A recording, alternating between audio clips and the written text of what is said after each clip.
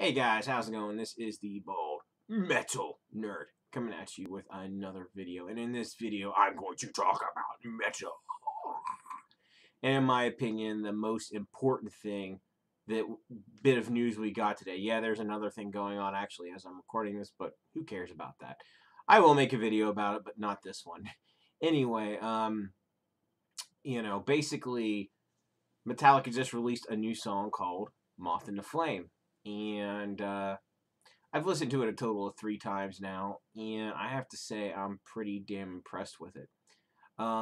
This, is, of course, is the second track they've released from their upcoming album, Hardwired to Self-Destruct. The first track, Hardwired, was basically, the way it sounded, was a Kill 'Em All era song played by modern Metallica. Not a bad thing. I thought it was a pretty good song. Definitely a very solid song. Was I super thrilled about it? Not super thrilled, but I was, definitely had positive impression of it, and it definitely gave me some enthusiasm for the album. So it definitely did its job. It made me interested in the new album and gave me some hope. Now they've released Moth Into Flame, and my opinion of the song, just very shortly, I think it's a very good metal song. Now let me expand on that a little bit. I heard a lot of elements of a lot of different things. Some of the moments in the song almost sounded like they could have been on a recent Death Angel album, or any really of the great '80s thrash bands who are continuing on into this new millennium. It's Some of those moments sounded like they could have fit in on a lot of those albums, right? I mean, maybe a recent Overkill album, for example. Not the whole thing. The whole thing doesn't sound like that, but there's a little bit of that vibe in the song that really impressed me. I mean, it's almost really what, in my opinion, I'll get to that at the end. It was really just a positive vibe. Now it's not all like that. There is a mixture. There are some loadish moments in there, but that's not necessarily a bad thing. The loads weren't all bad. There was some good things in there. I also heard some of the progressive flourishes of And Justice for All in the song. I heard a little bit of Death Magnetic mixed in there.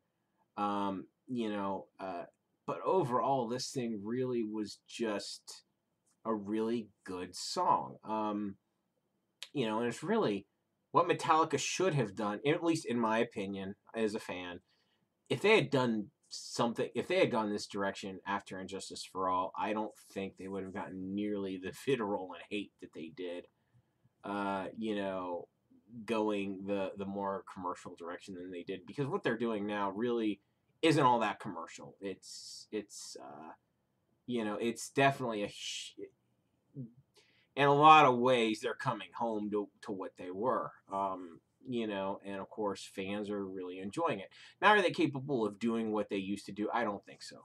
Like I said in the Hardwired track review, I just think due to their age, James cannot sing the way he used to, and that is kind of the main downside to this, but that's just due to his age. He can't do what he used to do physically. And their playing style just has changed for some reason. And their guitar tone, they've changed it a lot from what it used to be.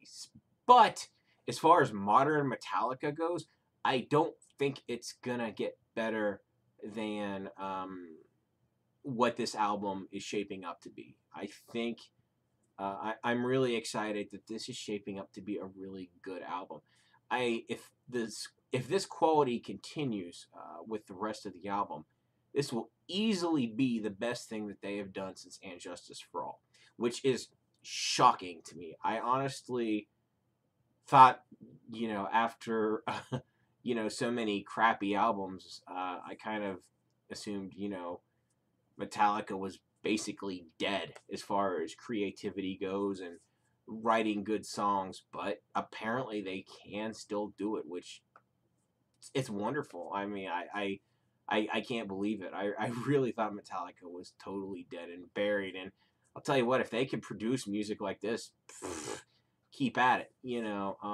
It's surprising, very surprising, and it's a very pleasant surprise. So anyway, Not at all expected. But regardless, I want to hear your guys' thoughts. Did you like the song? Did you not like the song? Are you excited? Are you unexcited? Do you not care? Whatever you have to say, I want to hear it. Let me know in the comments below. That's pretty much it.